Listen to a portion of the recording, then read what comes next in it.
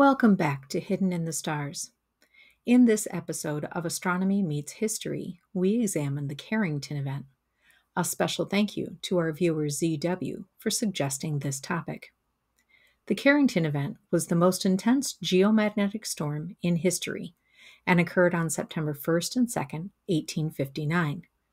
Thought to be the result of a coronal mass ejection, known as a CME, from the Sun, it was responsible for auroras visible worldwide, similar to the one seen here, taken on May 24, 2010, from the International Space Station. Space.com reports that, during the Carrington Event, the aurora borealis was visible as far south as Cuba. The event was first noted independently by British astronomers Richard Hodgson and Richard Carrington, for whom the event is named. They reported observations of a solar flare, a relatively intense localized emission of electromagnetic radiation in the Sun's atmosphere. In his own words, Carrington observed, quote, "A moderate but very marked disturbance took place at about 11 hours 20 minutes a.m., September 1st, of short duration, and that towards 4 hours after midnight there commenced a great magnetic storm, which subsequent accounts established to have been as considerable in the southern as in the northern hemisphere." His drawing of the event is included here. Hodgson's account is similar.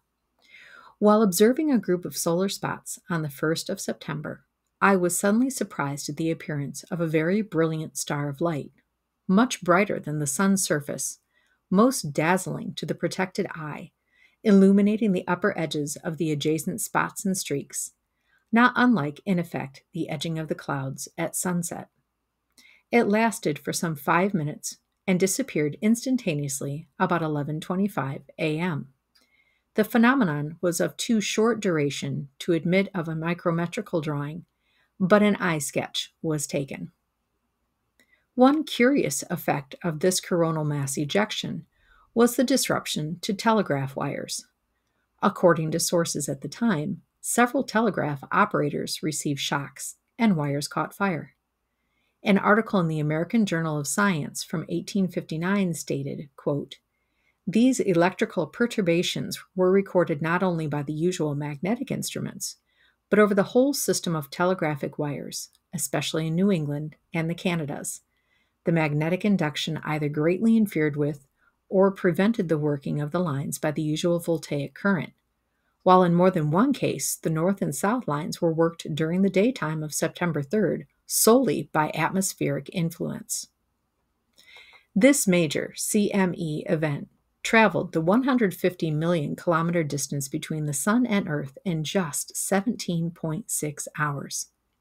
Much faster than the multi-day period it usually takes CMEs to reach the distance of Earth's orbit. Scientists now believe that a smaller CME erupted from the Sun in late August and effectively cleared the path between the Earth and the Sun of most of the solar wind plasma that would normally slow down a coronal mass ejection. Historical evidence, in the form of carbon-14 trapped and preserved in tree rings, indicates that the previous similarly energetic CME event to the one in 1859 occurred in 774. A near miss occurred on July 23, 2012, when a similarly sized coronal mass ejection missed the Earth by 9 days. Of course, technology has advanced significantly since 1859. Instruments like NASA's Parker Solar Probe provide a constant stream of information and data to scientists so that such events can be predicted and measures taken to prevent catastrophic damage to the worldwide power grid. But what do you think? What impact would such a geomagnetic storm have on the Earth today?